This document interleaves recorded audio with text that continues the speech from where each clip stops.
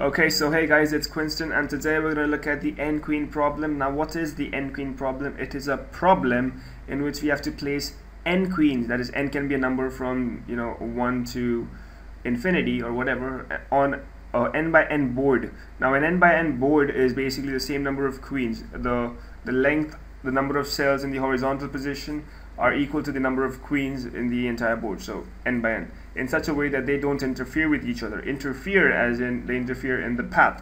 So basically queens can go diagonally and horizontally and vertically on the chessboard, right? So the queens have unusual powers in the chess world. So we have to place them on the board in such a way that they do not cut each other or they do not kill each other. Yeah, simple, get the feeling, right? Okay, so the way we do this is basically, I have a slideshow for this, so let's go on to the slideshow.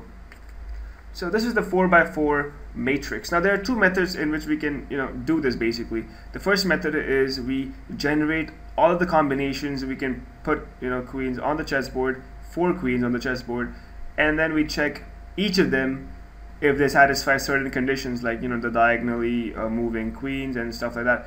If they satisfy those conditions, we will put them in the results. But the problem with this is that there's actually a big problem, because that will be very tedious. Suppose you have a 10 by 10 matrix and you have to generate that many combinations. It is going to be hard, like really hard to generate those combinations. Instead, what we do here is we use backtracking. Now backtracking means the program will intuitively know if you have to put the queen in that position or not. We're going to put the queens in form of columns. So we're going to move from the first column to the last column. And if in a position the queen does not fit, or it is not possible to fit the queen there, then we backtrack and move to the next row. Yeah. If it doesn't fit there, we move to the next row. But if it does, we move to the next column. Keep that in mind while we're doing this. So let's start this algorithm. In the first cell here, I'm going to place a queen. And now I said that we can place a queen because there are no other queens, so we don't need to check if that's true or not. So intuitively, we'll next move to the next column. So in the next column, I placed a queen. So you might think, oh, we cannot do that. Of course we cannot do that, because the queens will interfere with each other. Let's try this. Oh, still no, but that's not possible. Now what we did here is we backtracked. We made this cell 0 and we made this cell 1. That's backtracking. Backtrack again, because that is not possible. But now it is possible. The queens do not interfere with each other. The only way they can is by using 1 or 2 or more moves, and that is not allowed anyway. So yeah, let's move to the next column. Here, no. Backtrack, next column. Here, no, obviously, because then this will interfere with each other, these. And then here, possibly not.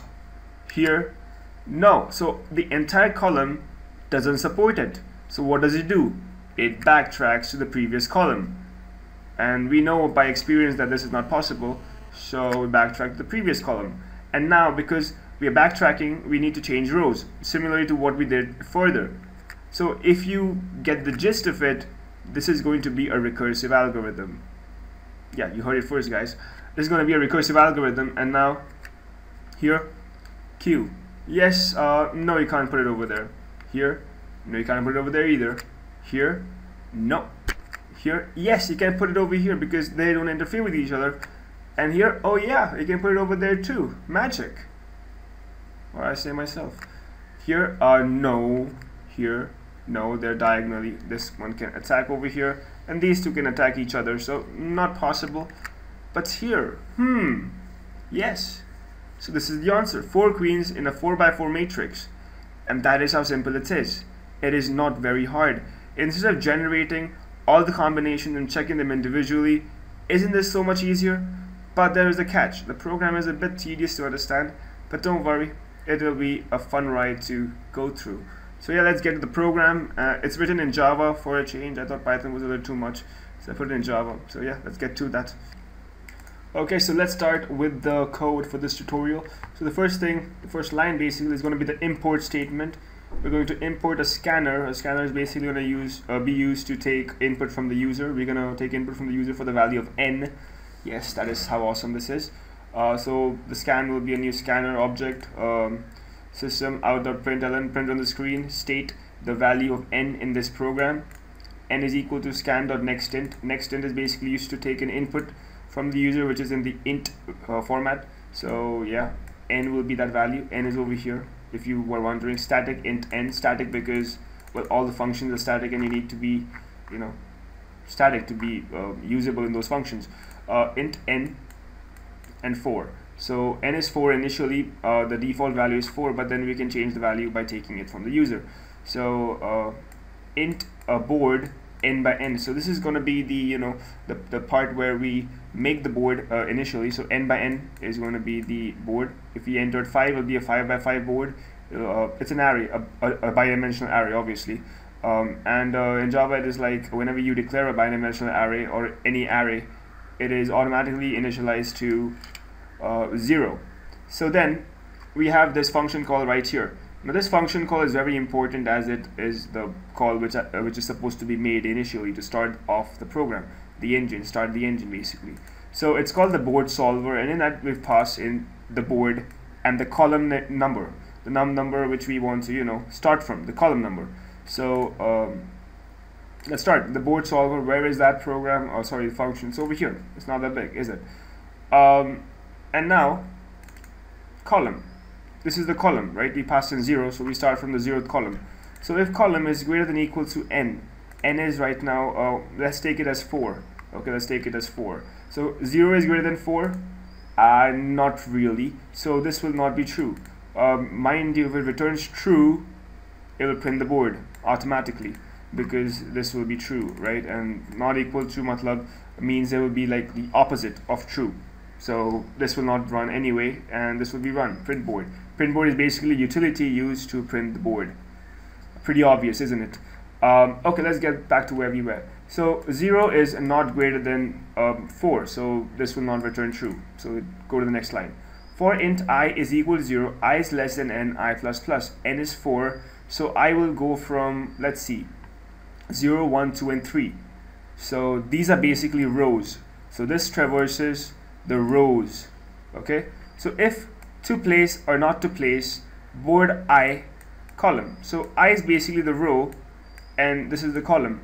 So we're checking if we want to place it in the first one of the rows in the first column. So we start from 0, 0. Okay, as we saw in the slideshow, 0, 0. Let's check. To place or not to place is a utility to check if there are any attacking queens in that position. And 0, 0, you wouldn't expect to find any, right? So let's check that out. So to place or not to place, that is a function. Pretty Shakespeareish. Int I and j, basically those are loops, variables used to control the loops. And here we check the first I equal to 0, I less than column, I plus plus. This is basically used to check in the row diagonally top left and diagonally bottom left, top left, and to the left. So basically whenever you put a queen in there, it's obviously going to be on the left hand side. It's never going to be on the right, because you know it's going to be on the right or not. Okay, because you're putting it there. Check the slide, you'll realize it. So we're checking the board on the left hand side, we're checking the board on the top left, and we're checking the board, bottom left, diagonally. So if any of these return false, false, if any of these return false, what will happen is this whole thing, to place or not to place, will be false. And if this is false, this whole thing will not execute.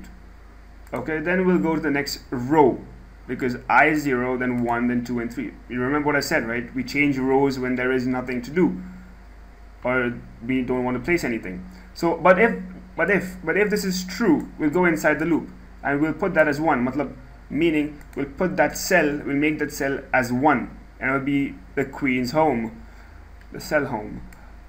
Put it in jail. If the board solver, again we call it recursively, and now we're going to the next column. Listen to what I said.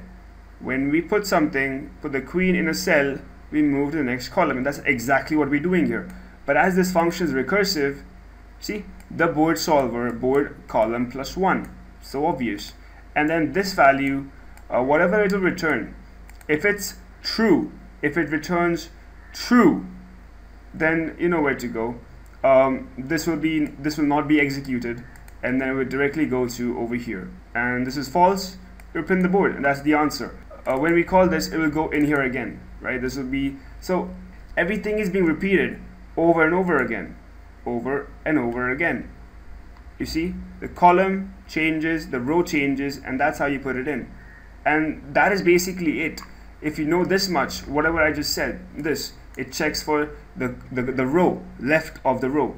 This checks for the top left. This checks for the bottom left.